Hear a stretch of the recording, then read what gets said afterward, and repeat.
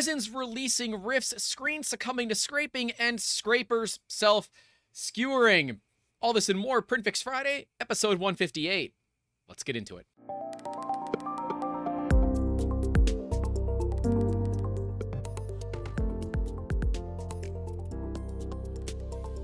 First off, an update from last week where we looked at Crazy Photon's peanut butter blob of doom failure with his Mark IV.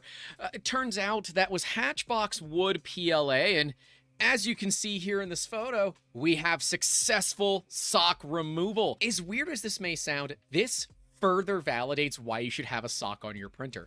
If this was on the outside of the sock rather than the inside of the sock, this would not be a problem and would have just fallen right off of your printer. But with just a little bit of heat applied, they were able to remove the stock sock for this machine, and as far as I can tell, it's completely good to be reused. Again, obviously there's no guarantee in instances like this, but hey, I'm gonna call a win a win. This socks ain't cheap, and I'm not certain if there's third-party options out there yet for it, so I'm gonna assume there aren't, so when you can save them, hey, it's one less thing you gotta spend money on, so A+ for that. Good job, Crazy Photon. Speaking of crazy, my name's Crazy. Wait, no. My name's Grant, and this is PrintFix Friday, where we help you get your printers back to printing with purpose. So if you are dealing with a particular printer problem where you're running into whatever problem it may be, resin, filament, or otherwise, you can reach out to us via all the social medias, although I really only check Twitter and YouTube personally. Use the hashtag PrintFix. We'll do what we can to help get your printers back to running properly, the way that we want them to be. This one, though, is technically not a failure of a printer, but more on a failure of settings. Drain. This is how much resin was in my giant arm print. Do I need to adjust some settings or something? Yes. One, resin is toxic. Resin is toxic. Resin is toxic. Resin is toxic. Wear some effing gloves, please. Please. Wear some gloves. Resin is a nasty chemical. It is a contact allergen to humans. So while you might not initially be allergic to it, over time and exposure you will be. In fact, I know people who can't even be in the same room as resin printers because the fumes alone cause them to have their throat start to swell and just have basic anaphylaxis level of symptoms with just the fumes from resin printing. So please be careful. Second, you need drain holes. We talked about this a while back when we took a look at UV tools, which I still believe is the cheat code to resin 3D printing. Card to that video if you want to take a look at it. It's probably due for a revisit. Let me know if you guys want to see it, because I know we've had a lot of new people join the channel since then. But UV tools will identify all of these problems for you, including areas that aren't supported, areas that could be air bubbles, and areas that will have trapped resin. It can drill those holes for you digitally before you get to this point. But you're already at this point, so let's go through the things that you can do. One is actually two drain holes. You need two of them. Traditionally, you want one on the top and on the bottom so that as resin comes out, air goes in. So you don't end up with a vacuum and the resin not being able to escape. That's a problem. A small drill bit or two, get you a couple of holes, will get that resin draining out. But then you still have the issue of the inside of this part having raw resin on it. You need to get light inside of it. And that's why in UV tools, we like to make a larger hole that we can just seal up with raw resin mixed with cornstarch later on, and a UV laser, because they're very cheap and I don't know, they're fun to play with cats, I guess. And they're very useful for that kind of thing. In fact, I keep it up by my resin printers when we need to do things like that to hide those holes. In programs like Lychee Slicer, you're able to just make the hole and have the little piece that would have been there printed as well, so you can fit the plug in the hole. I'm sorry, but there are multiple ways to kind of get through this. With the part that already has resin in it, you need to drill a hole large enough to put an LED inside of this part, a UV LED to be specific. And we get little 3mm ones. We solder on solid core wire, not stranded. We want solid core so it doesn't bend or flex on us.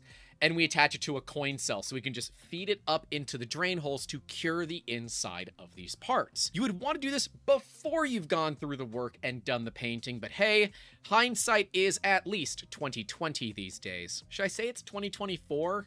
I don't know. It seems like a worse joke than the one I just got done making.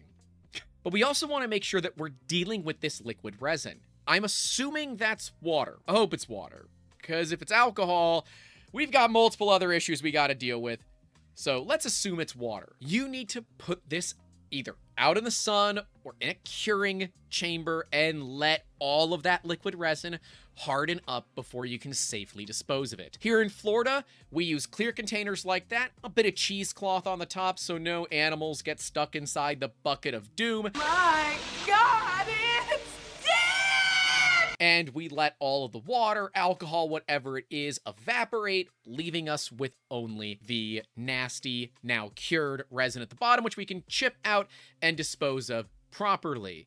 But if you don't go through that, you should be disposing it as chemical waste because it is toxic to waterways. Because remember, resin is toxic. This is going to be a common theme throughout the rest of this episode. UV tools will help prevent this, so please go down the path of learning it, enjoying it, and realizing it literally updates pretty much every single day. And that is both really cool and a little bit disturbing to me, but I'd love to know your thoughts. Do you use UV tools? Do you like it? Or do you just use some of the features inside of slicers like Lychee Slicer? Although I believe a lot of those come at the paid tiers, but I think it's worth it. Love to know your thoughts. Let me know in those comments. Hey, while you're down there, leave a like and get subscribed to help this kind of stuff continue on. Over 3 years deep making these episodes for you guys literally every single Friday. So hey, share it too, why not? Help! I need somebody. I haven't been using this printer in Elegoo Saturn 1. Hey, I still have some OG Elegoo Saturns. For the past week, and I unknowingly had a hole in my resin tank and only found out when I went to change out the resin. But when I did a tank clean, it showed like this at first. I thought it was just a layer of resin that just cured, so I tried scraping it off, but it ended up looking like this. F's in the chat, ladies and gentlemen. Your Polarizer is screwed and you've started to literally scratch the screen. This is toast. It's over. 0 out of 10, no notes. It is time to replace the screen. But as Mr. Catlet, we can see down here, who's a mod in the resin printing subreddit, which is super awesome, says, good news, you can buy a new screen. However, the Saturn 1 is not a new printer. Mine still work. I like the brand new Saturn, but I don't want to pay for it. You feel me? Hi, Elegoo. Just saying. And if we look, he listed an AliExpress link with the new screen, and at $97, free shipping, which ain't bad, but at $97, that new Saturn with the actual VAT that tilts for 400 bucks, I don't know if I'd go through the effort. My time might be worth more than that is worth. And that kind of brings me to a specific business case. And I know you guys want me to talk more about the business of 3D printing professionally, so take this as a little bit of a teaser. For affordable resin printers, don't fix them. Just buy new ones. Work with a local makerspace. This is what we do. Or if you have local staff, give them the printers. We give the local makerspace the printer and the part to fix it, and that's it. I don't even change FEP anymore. I just buy new VATs with the FEP pre-installed. It is more time than it is worth to me as a business to go through and change all of those screws, like the 40 friggin' screws that it is for an FEP, when for 40 to 50 bucks, I can just buy a new VAT. Somebody else can change it and get it for pennies on the dollar. I don't care. My time is worth more than anything else. And if you are trying to do 3D printing professionally, or really anything professionally for that matter, the one thing that we as normal civilians cannot get more of is time. Value your time high. And if it's a $50 thing to just replace it or an hour to sit down and do it, I would often argue that it makes more sense to just go ahead and replace it. Now, the only time that I might argue against replacing is if you have a lot of them and you've been storing all the bad ones and you just do like a one-time thing where you replace all the FEP, but you would still need to have spare VATs in inventory to be able to change out. It's my personal opinion. When it comes to screens, it is not worth opening up the machines in my opinion. It is worth buying a new machine, letting this one go to a makerspace, provide them with the parts, they don't have to spend any money, especially if they're non-profit, and show them how to fix it. If you want to fix this yourself because you might have a limited budget, that is fine too. Just understand these can be a little bit finicky. They're not that difficult, but they can be a little bit finicky. You have to be careful not to scratch the polarized layer again. This is why they tell you not to use metal scrapers on the screens of the resin printers, because if you do, you can scrape through the polarizer layer. And why also we recommend putting a screen protector down, even if it is something as easy as like a transparency film. We like the Mach 5 industry screen protectors that you can get for various machines. They're not cheap, but they work. And often, if I don't have to do any custom work to it and it just fits, it has a lot more value to me, again, as a business, than having a custom cut something or using like a wide roll of tape or something like that. But definitely adding a screen protector can be valuable. Do note it will reduce the amount of UV that is passed through to the vat, so you might have to increase your exposure times a little bit. But if you run the cones of calibration, the latest one at least, you can figure out what your new times should be for your machine. Normally we see like an extra tenth to an extra quarter of a second is regular, but test it for your machine just to be safe. Quite frankly, your environment, your temperature will often change your exposure more than just putting a screen protector on. So, something to know. Is my mono 4K cooked? No, it looks raw to me. Let's take a look and see what we got. Ooh, well, your screen is cooked. Yep. So we've got a broken screen. There's really no way to fix these. Well, I can't say there's no way. You might be able to fix this.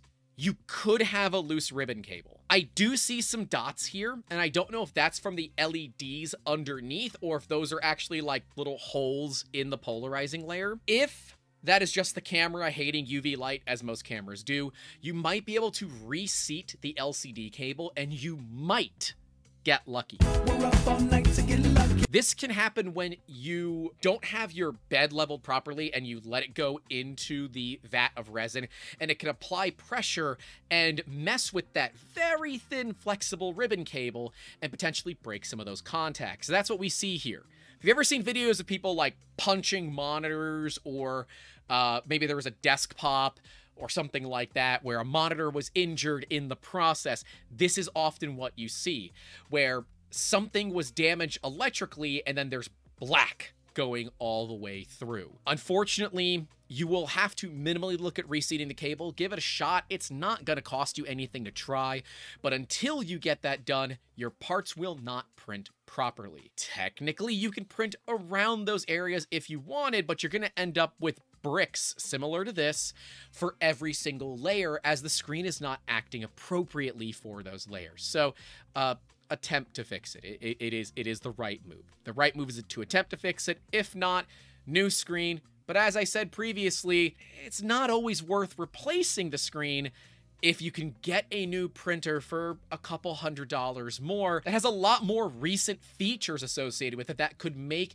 the quality of your printing experience that much better. Let me know what your guys' thoughts are regarding repair versus replace.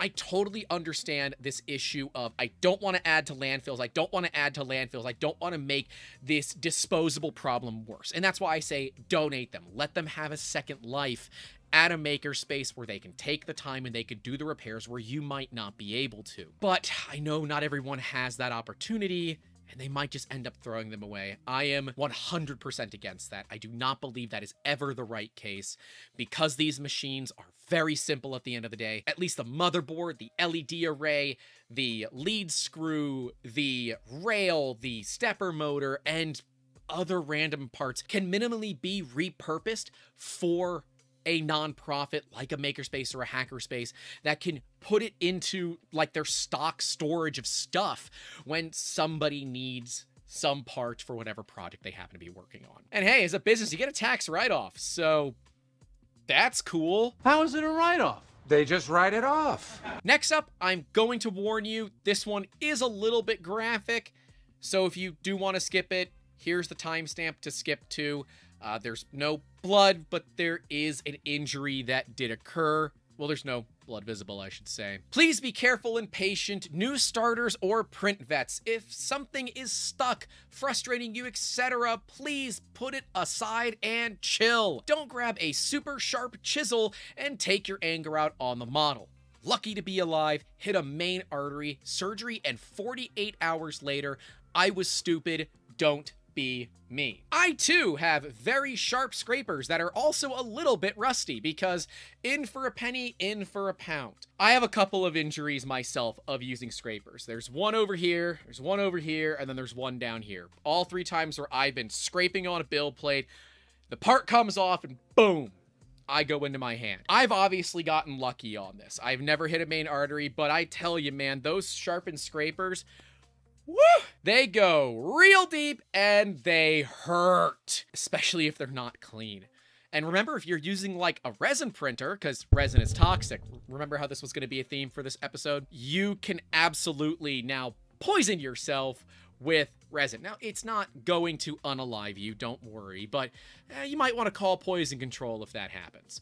This individual got incredibly lucky.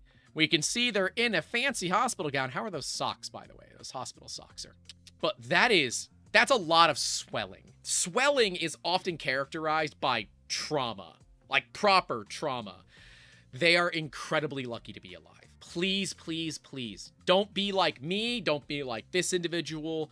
Please. Especially if you live in the United States and don't have a small deductible for your insurance. Please don't do this. And if you're going to do this, wear a proper cutting glove and also like a leather welding glove or something. I need multiple levels of armor. You know, as they say, we gotta 3D print our boys a new artery, or they say this is better with some proper armor. 10 points to anyone that does work on resin parts in full gauntlets. Absolute street cred that I do not have.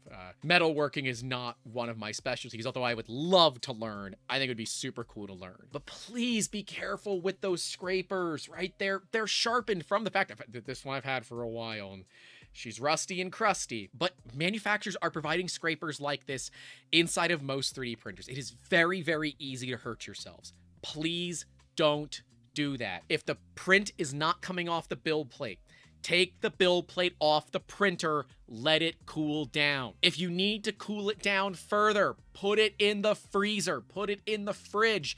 If it's cold outside and you live anywhere other than Florida, stick it in the snow. Who cares? And if it's a glass build plate, break the glass. The glass is gonna break anyway, just break the freaking glass off of it. Or, I know, crazy idea, put a new build plate on the printer and reprint the part. Your health is not worth this. Surgery and 48 hours in a hospital? Ain't nobody got time for that. Certainly not yours truly. And certainly not the names listed right next to me at the $5 tier and higher, who hopefully haven't had this happen to them, and I hope they never do, and I hope it never happens to you either. The money has nothing to do with whether or not I care if you get hurt. I don't want anybody to get hurt. Please, and if you have done this before, please let me know in those comments and what you do now to mitigate those issues. But yeah, huge thank you to everyone who has supported us throughout these years, and big middle finger to Spectrum, because you're the reason I couldn't finish streaming the Mark III to Mark 3.5 build. I don't like you. You still have these problems, and I'm upset about it. I've done everything that I can, and I still don't have an answer. So if you know how to deal with Spectrum, or happen to be a higher up at Spectrum or Charter Communications, hit me up, YouTube at 3dmusketeers.com. I will do terrible things for symmetrical fiber. I'm just saying. Anyways, that's all I have for you all today. Click the links below me to check out the rest of the PrintFixFriday videos. But stay safe out there. Please stay safe out there. Don't forget to call your loved ones. And as always, keep making awesome. Keep your stick on the ice. And other things. Have a good one. Help! I need somebody. Help! Why is that going to be the f***ing outtake? Oh, no.